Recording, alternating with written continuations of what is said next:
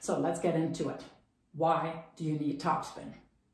This is a really good graphic to just visualize a little bit more what the different types of spin do to the ball. So the first thing, of course, that we see right away on a topspin, reason number one, we have more net clearance. More about that in a second. The second thing that we're seeing is that, for instance, with a slice, you have a very, very low bounce, and that's exactly what you want to achieve with a slice. Now here is where it gets a little more difficult for players that are playing with opponents that have more topspin than what they're used to. There is a much higher bounce, and that is an issue when it gets that ball out of your strike zone.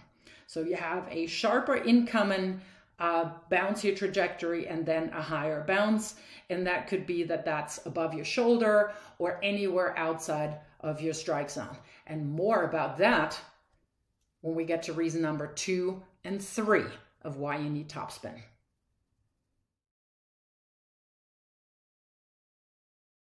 The first thing that we want is higher net clearance. I'm staying out of the net. When was the last time you saw Rafa Nadal miss in the net? He misses deep, he misses wide, but barely in the net. So you stay out of the net. That's number one.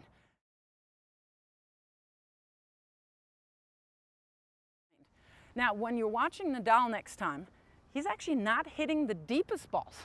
A lot of his balls are landing right in this area.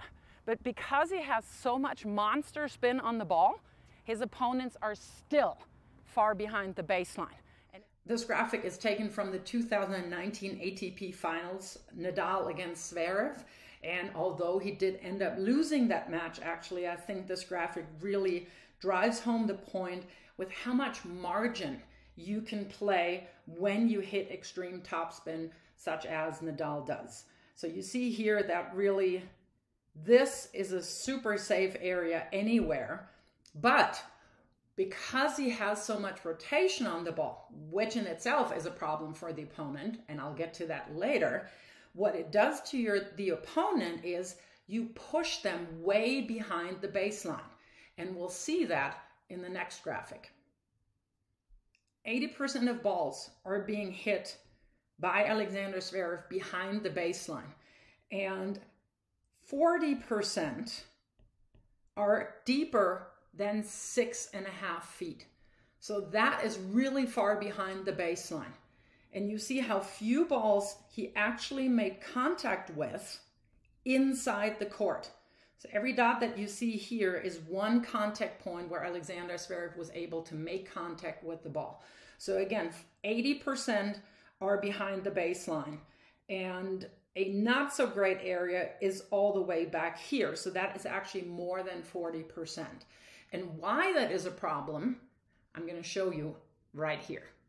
One of the problems with being that far behind the baseline is that I have certain areas of the court no longer available for me to hit into. So this is my player, and I'm literally putting him or her all the way to the bottom of the board to show you how far that person is back. So what I mean by taking space away is either the player is not at all able to hit an angle, for instance, opening the court, or it's a really, really high risk shot. So I'm forcing errors off of that passive court position. So of course, they can still hit through the court, but that's not going to hurt me as much as if that player is shorter and closer to the baseline and can hit more aggressive angles, because that is really ultimately what people want. They want to open the court to make me run more and force lower quality shots off of me. And with higher, heavier topspin, you just pin them so far back that certain areas of the court are a no-go anymore.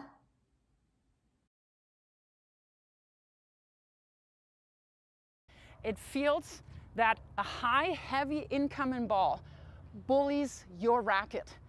You're trying to get the ball above somebody's shoulder or at shoulder level, and you're literally pushing the racket away. So it feels that you have to really, really get a lot of balls out here in front to counter that heavy topspin. And that is, of course, not that easy to do.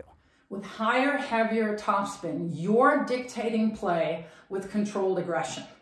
Because the ball will stay in, because of a beautiful thing called the Magnus effect, Google it, you can swing very, very aggressively. When you're hitting extreme topspin, the ball stays in. We talked about that. But what you're consistently doing is you're asking your opponent to do something that they probably don't want to do. They have to consistently adjust with their footwork. They probably will catch a lot of balls outside of their favorite area in their strike zone.